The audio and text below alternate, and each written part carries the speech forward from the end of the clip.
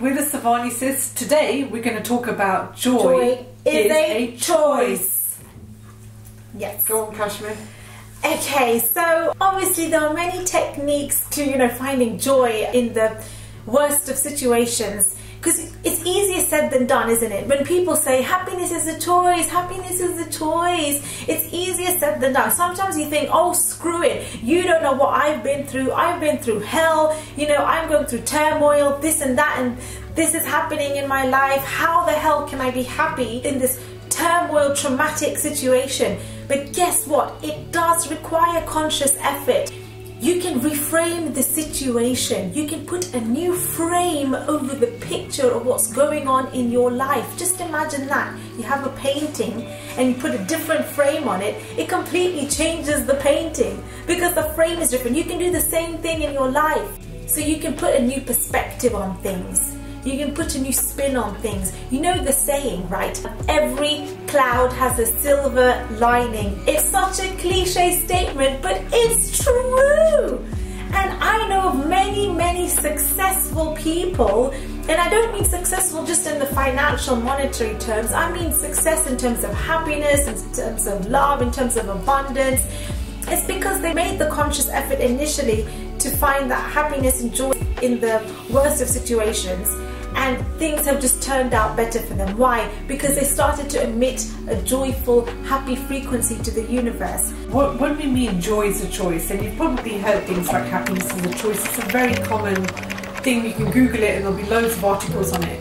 When we say it's a choice, what we're saying is it's a conscious decision. You make a conscious decision. In order to do that, you have to first be self-aware. So you be aware of the situation, and you know that something's going on that might not feel very pleasant, but you then choose to look for the good in it. You choose happiness, or you choose a better feeling thought to make you feel better. This is what you have to do on a daily basis, actually. It's a daily practice that you choose to be happy, because there's lots of things outside of us that's going to trigger us and make us feel unhappy, right? Yes.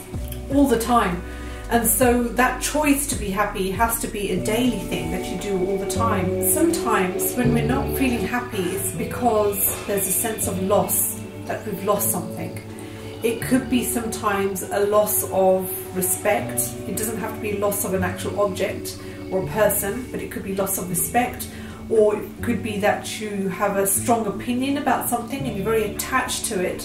When somebody doesn't agree with you, you feel a loss, like you've lost your opinion because that person doesn't respect your opinion, and so that makes you unhappy. So it's when you have attachment towards things, and that's including your own thoughts and opinions and beliefs, and also obviously things outside of you, material objects and people outside of you, and relationships. When you're so attached to it, then you've got more of a chance of feeling that unhappiness, because if it's not there, or if it doesn't meet your expectations, what happens? You feel upset. You feel upset. Yeah. The key, ideally, is not to be attached to anything. Not to be attached to your own opinions, not to be attached to your beliefs, not to be attached to people around you. But that's like, I don't know, that's really... We know that's really challenging. It's really challenging. We're attached to our bodies. Our soul is so forgotten because it is so attached to the fact that we even have a body, the physical, right? And then the body is attached to your house, your car, your relationships, all the material objects in your physical realm. You're attached to all of these things because you have a body and you're so attached to the body. So the key actually is detaching from the body, but that's when you start to reach that enlightenment stage, right?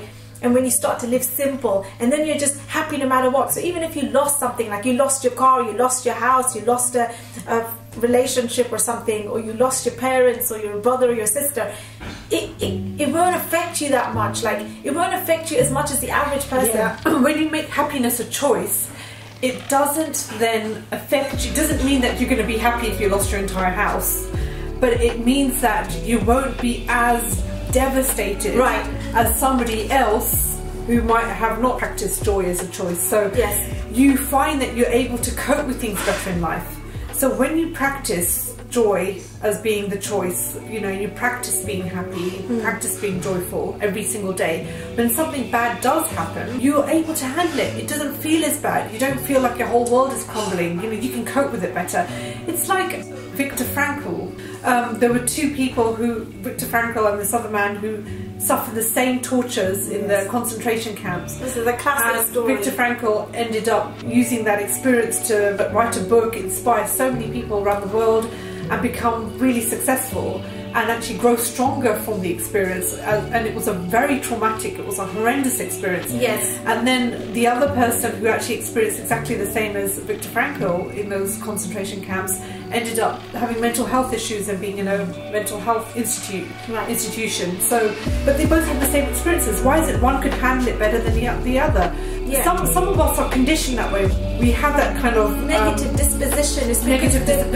You've been consciously competent in practicing negative thoughts, making you a negative person. It requires more conscious effort to start thinking positive, right? To start to see light in situations. Just something that just occurred to me. Yes. You know, our guru, the man that we respect so much, we call him our guru because we just changed our lives.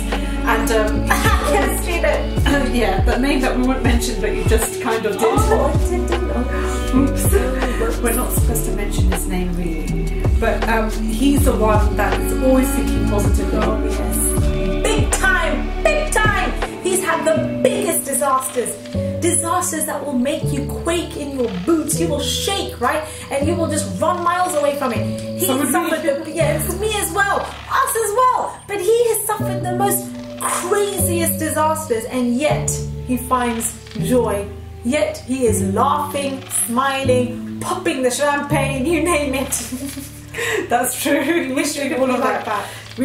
Yes, but we're working towards that, you know, and this is our journey, and your journey will be whatever it is, you know, whatever you decide it to be. But just know that you do have a choice. You know, people sometimes think, well, the world is an awful place, everything's going wrong, economy, my relationships are ending, everything is just falling apart around me. What have I got to be happy about? Exactly. You know, but there's always, you can always choose. You can't choose to get that relationship. You can't get that relationship back if it's ended.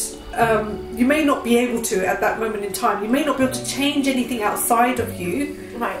But remember, you create your own reality. You have full creative control over your thoughts that you think. Nobody can take that away from you. And you have abundance of thoughts that you can choose to think. Think about that. You didn't have to go to a shop and buy it. It didn't require money to buy a thought. You got it right here in your own brain. You have a choice to think whatever good thoughts you want to do. That's your happiness. That is why happiness is a choice. Wow, that was very passionate. No, I get passionate about these things. So just remember that next time you're faced with a difficult situation, yes, what you want to think about is, can I reframe this and look at it in a different way? If somebody said something unpleasant to you or horrible, and it's clearly they're being mean, you know, you can still take full responsibility for your own emotions and your feelings and your thoughts. You can say, right, I'm going to look at this in a different way. Yes, I'm not condoning their behaviour or saying what they said is right, but what I can do is actually look at it differently.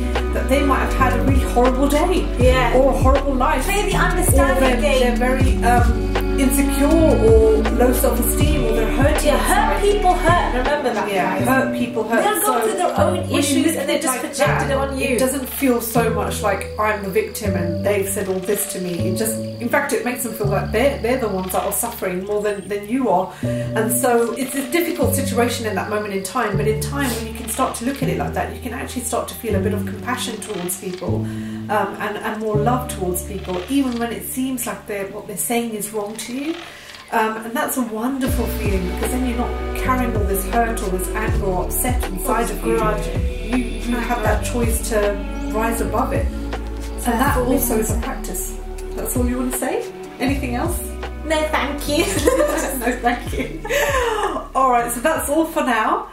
We'll be sharing, obviously, some more videos. So every Thursday, stay tuned. Subscribe. And we might talk about happiness, joy is a choice again. Yeah, because it's a huge subject and it can be repeated in many different ways. And we can give many different examples as well.